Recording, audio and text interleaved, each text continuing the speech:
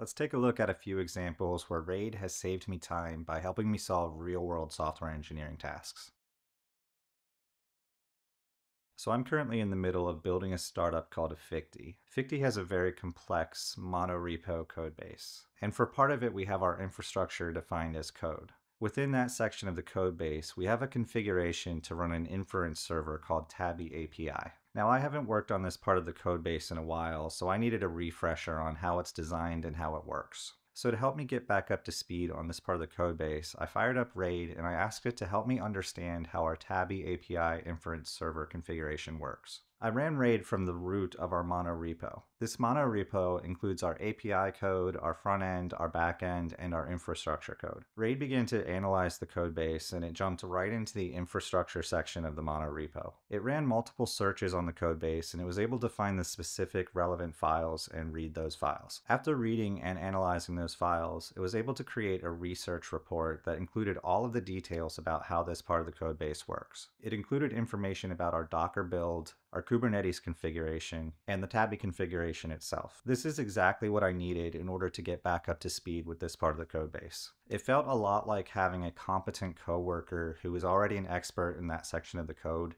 and I could just ask them to get me up to speed. But in this case, it was a fully autonomous AI coding tool. Now, one really cool thing about RAID is that this research report is not ephemeral. It actually is stored in the memory of the agent. So when I give RAID additional queries, it can refer back to this research that it already has performed. This makes the agent more and more efficient the more that you use it. And it gets to know all of the ins and outs of your code base, just like a real software engineer would. And one really cool thing that RAID does is that when the memory starts to get really full, it goes back and it analyzes which information it can get rid of. This prevents the memory from getting too clogged up over time.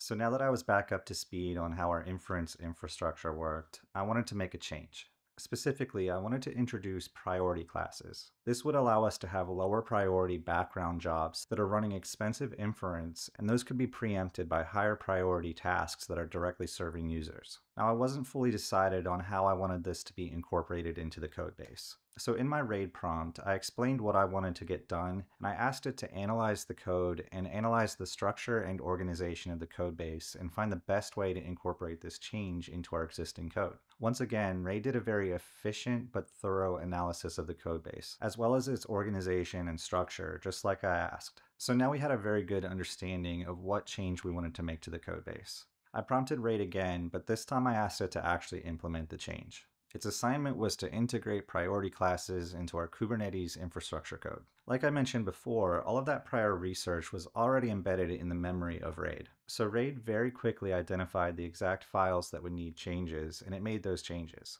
You'll notice here that RAID went into a planning stage, and it did this change as a task. If we give RAID more complex assignments, it'll actually break those down into multiple tasks.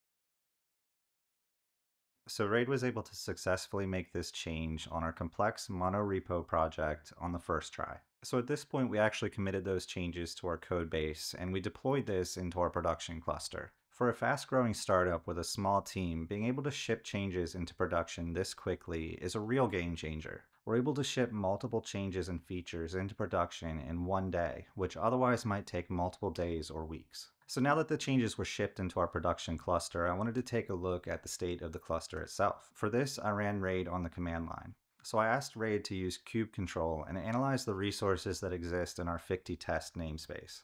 I asked it to look for things related to auto-scaling and priority classes. RAID asked me for approval to run its first kube control command. Now I wanted RAID to complete this analysis without interruption, so I went ahead and enabled cowboy mode. This is totally optional, but it gives the agent more autonomy. Now, one really cool thing about RAID is that it has really good integration with terminal commands. Many other coding agents out there right now don't have this kind of integration with the terminal. They either don't support it at all, or they integrate with another terminal in VS Code, and it's really clunky and it doesn't always work. But RAID actually emulates a terminal so that it can both pass through the interactive commands to the user, as well as capture the output for the LLM. So RAID continued to run commands and it did the analysis that I asked for. It was able to identify the auto-scaling resources and show how priority classes were integrated into the cluster. So overall, RAID took a process that would take multiple hours or possibly a few days, and it allowed me to complete it in about 20 minutes. It quickly got me up to speed with code that I wasn't already familiar with, and then it helped me make a relevant and valuable change to the code base.